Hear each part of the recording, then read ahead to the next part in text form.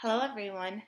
Today we're going to talk about Bitmojis and Facebook avatars, or the computer cartoon version of yourself. Yeah, I'm talking about those personalized cartoon avatars used in emails, chat messages, and other social media accounts. These avatars have become very popular lately as we're going to a more digital world. Why do you think they're so popular? Why do you think people are using them instead of real pictures of themselves? Personally, I like them because I'm pretty shy and I think it's easy to hide behind my avatar. Plus, it's easy because you can do silly things like have a hippo eating ice cream on top of you.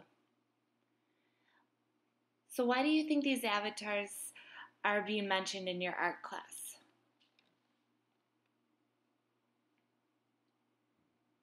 When you create a Bitmoji, you're observing and making artistic choices to create something that looks like you. It's a modern day self portrait. When designing an avatar, you're taking a close look at your head shape, your nose, your eyes, your colors, and you're making 1,000 different combinations to make something look like you and celebrating what makes you different so we're not boring.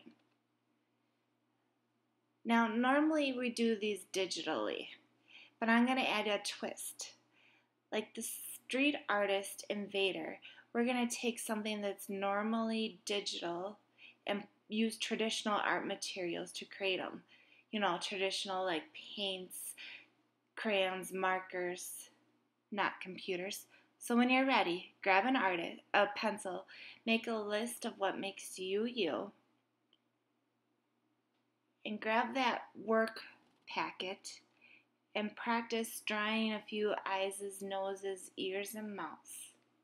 Now, to help you out with this project, I created a guide with sample body parts and shapes that you can trace. I normally don't like you to trace, but our goal in this project is to observe what makes you you.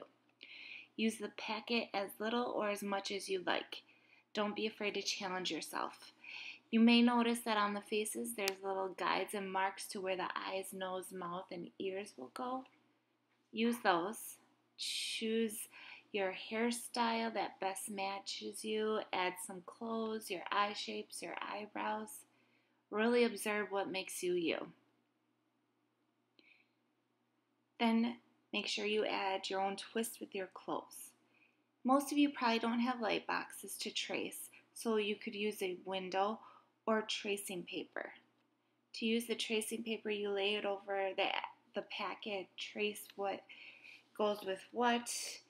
Then you can flip it over in your good paper, rub it, and it transfers the image magically onto the good paper. Make sure you are creative and add your own twist to this project. Do you have a favorite outfit you need to draw yourself in? Or can you pose yourself doing something silly? When you're happy with your pencil drawing, color it in. I'm going to suggest you use colored pencils because they're small and good for details. Go slow and show good craftsmanship. To challenge yourself, add a twist with little characters or your dream animal or something. I can't wait to see what you create.